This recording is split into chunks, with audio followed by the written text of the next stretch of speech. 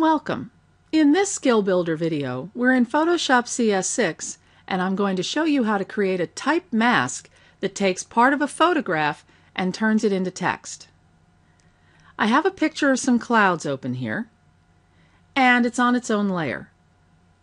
I'm going to go to the Type tool and choose Horizontal Type Mask.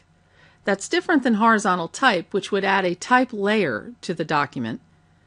This, instead, creates a type mask, meaning a mask or selection that's shaped like text that you type. So I'm going to choose Horizontal Type Mask and then come and click here on the photo.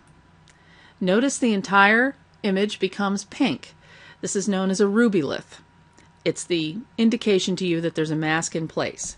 And I'm just going to type the word clouds. Now once I go back to the Move tool, my mask becomes a selection. At this point, I'm going to press Ctrl-J, which turns that selection and everything within it into a new layer. When I press Ctrl-J, you see I now have a new layer. And if I turn off my photo, the background copy layer, you'll see that what I have is an image in the shape of the word clouds created by masking off part of this photo.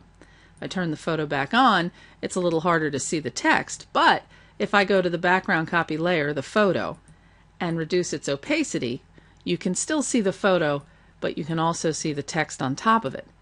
Now it's not actual editable text, it's only content, photographic content, that's been made in the shape of text by creating a type mask.